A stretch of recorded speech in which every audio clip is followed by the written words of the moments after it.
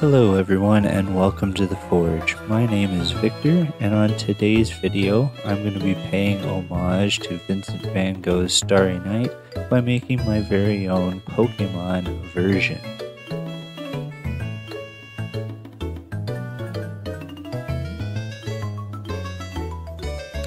I made all of the Pokémon models using my FlashForge dual extruder printer and a Matchbox black ABS filament.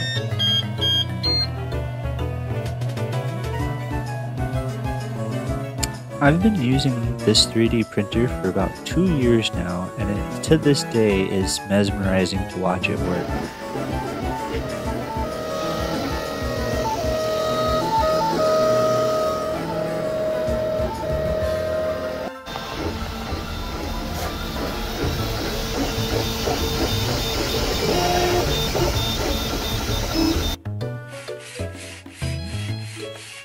And while the models are on the 3D printer, I'm going to prepare my box by sanding the outside smooth. The inside will get a coat of flat black primer. And on the outside, I am going to use this nice dark cherry wood stain.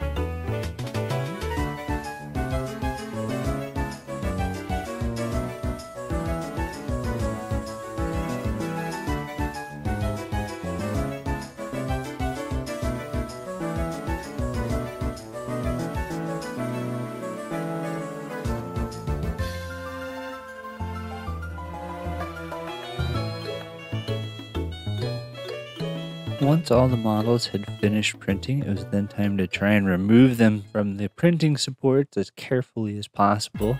But inevitably, I ended up breaking a few pieces, and so I used some gap filling spackling to add in and be able to have a fully formed model that I could then sand and make smooth.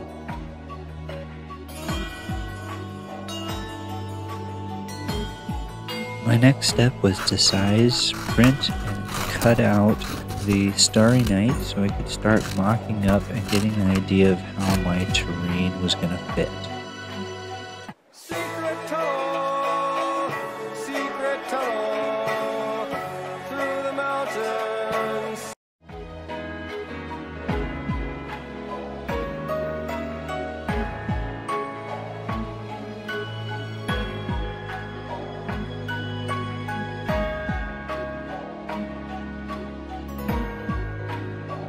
Wow!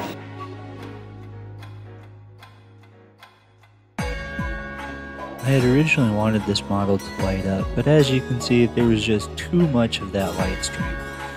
So I did use glow-in-the-dark paint instead on several of the models, including, as you see here, on the accents of my shiny Umbreon.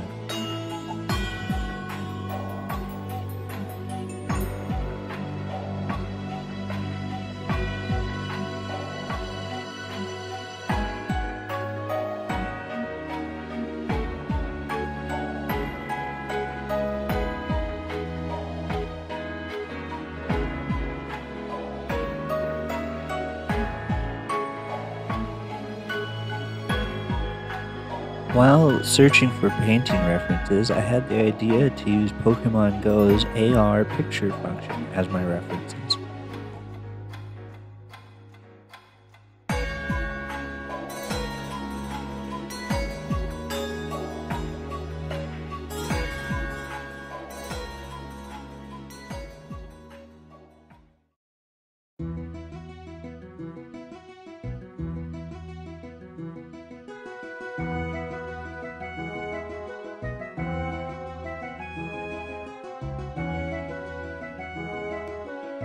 In between playing around and trying to find different positions for my models, you can see I was able to add various coats of paint until I was finally able to get a look on each of the Pokemon that I was somewhat happy with.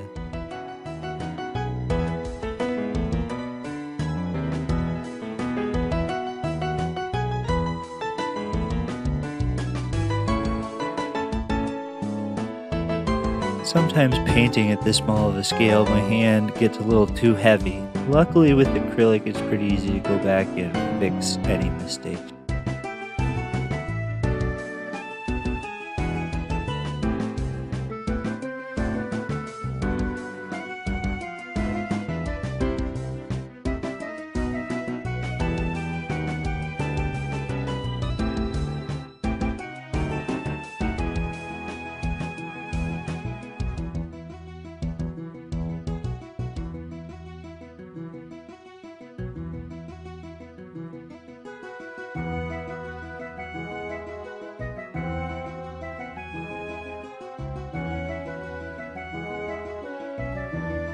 In between the many coats of paint on the models, I was able to also start work on the terrain.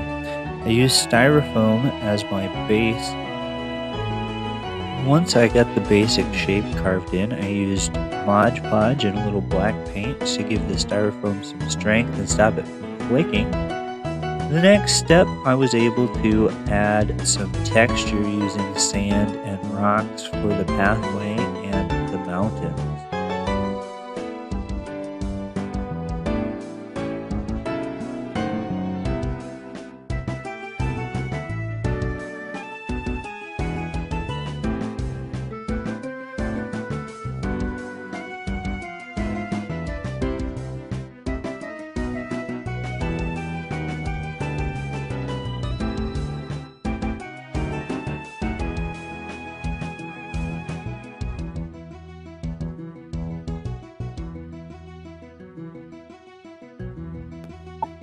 After I had my mountain and pathway looking acceptable for the moment, I started work on the cypress tree on the left using some spackle to give it a little bit more texture that I then painted with a brown paint.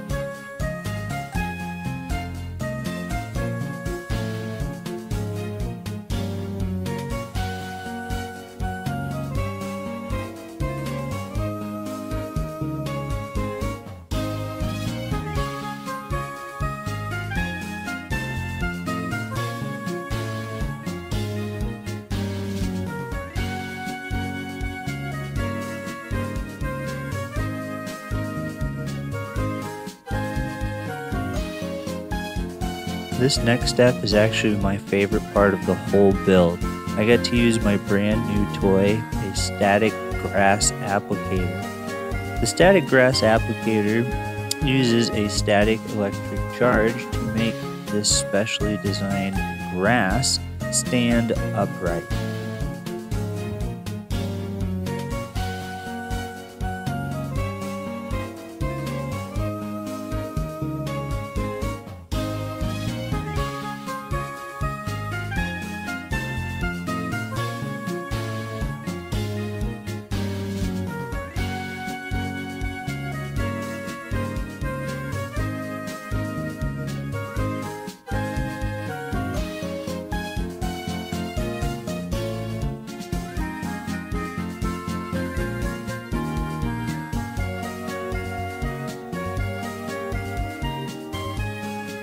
Using a paintbrush, I would paint Mod Podge anywhere I wanted the grass to stick, and as you can see, adding the green to this model really starts to bring it to life.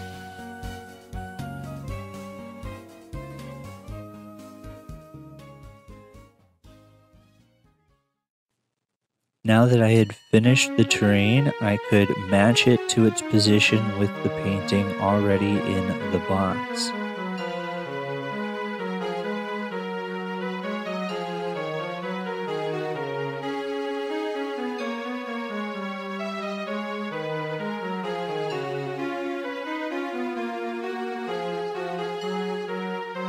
With the terrain mostly figured out, the only thing left to do is to find the right position for all of my Pokémon.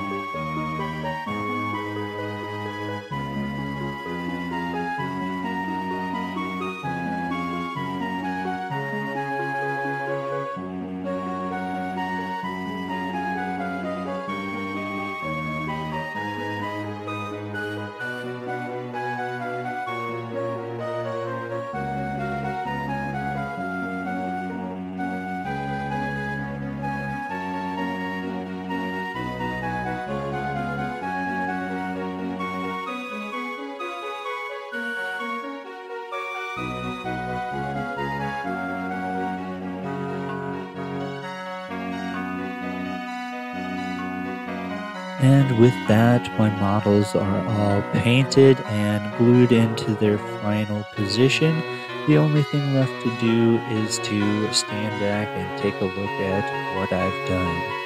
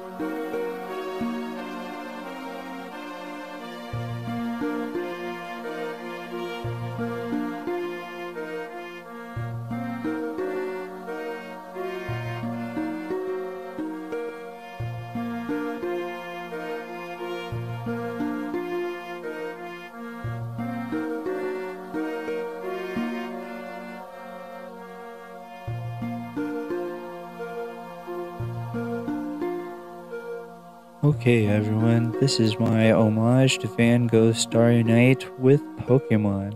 I hope you liked it. Thank you so much for watching, and I'll see you next time on The Victory Forge.